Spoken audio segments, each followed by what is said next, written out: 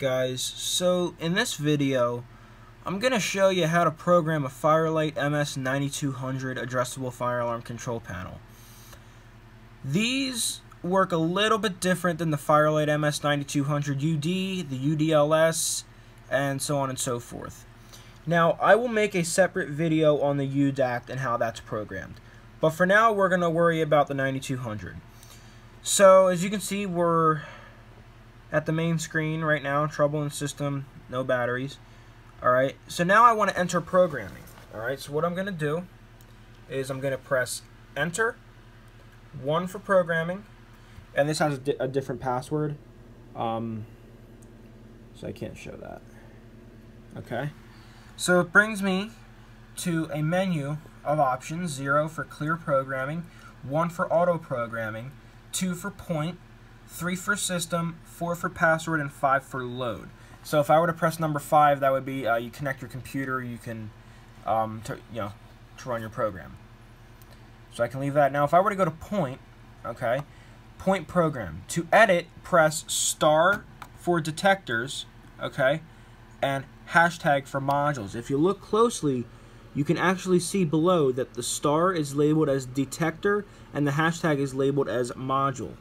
Alright, so if I'm going to press the star and we're going to press enter, and it shows me that I have a program into smoke detector. So point 1 is this right here, the SD355. Okay, so if I go out of that, I can press hashtag enter, program monitor module 1, and I can label it. See how it says pull box, what else, heat detector, smoke, water flow, supervisory, tamper switch, acknowledge switch, silence, reset, drill, so on and so forth.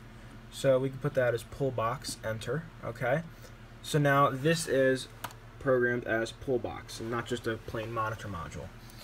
So we can go ahead and do 3 for system. Now here's where it gets a little tricky if you don't know what these mean. So VER means verification, SI means silence inhibit, AS means auto silence, PS means pre-signal, CD means it's your coding option for your NACs, AN is your annunciator, S is the SLC, and REM is trouble reminder. Now, with the Fire Lite MS-9200, NAC 1 is the only NAC that can be coded. NAC 2 is steady, no matter what. So for example, you could use NAC 1 to code your horns and NAC 2 for your strobes, because strobes don't need to be coded. So if I were to press, so N means no, Y means yes, okay? So we can scroll through. Now, coding options: none, March time, temporal, California code, none, back to none, okay? Annunciator. Now, as you can see, S equals 4. Now, if I press the up arrow, I will get a number 6. Now, the difference between 4 and 6 is 4 means Class B. Now, like I said, S has to do with the SLC. So if it's set to 4, the SLC is wired as Class B. But if I set it to 6, that means the SLC is wired as Class A.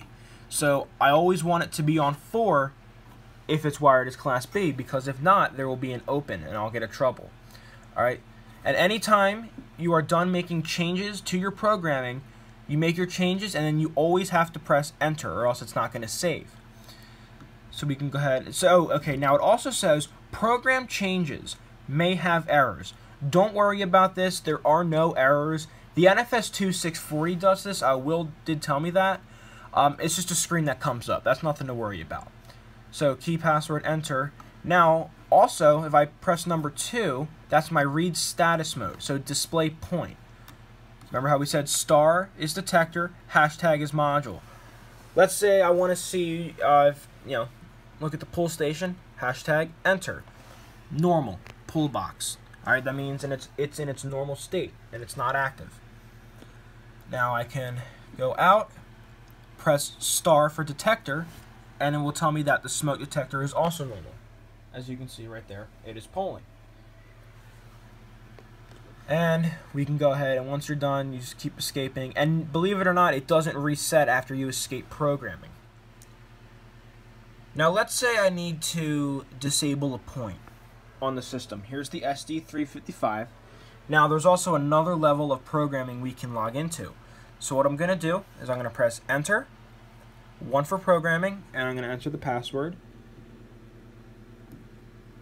Okay, now I have another menu with different options: 1 for disable, 2 for clear history, 3 for walk test, 4 for time, and 5 for check. We need to disable a point, so we're going to press number 1 for disable. Alright, disable enable, press star for detector, hashtag for module.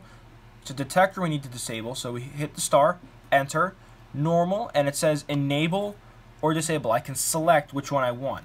So now that I have it selected for disable, I can press enter, and the SD355 is no longer polling. When we re-enable it, we do the same thing we just did. Star, enter, instead of disable, we select it for enable, press enter, and the SD355 is now back online. And once we're done with that, we just log out. Alright. Thanks for watching.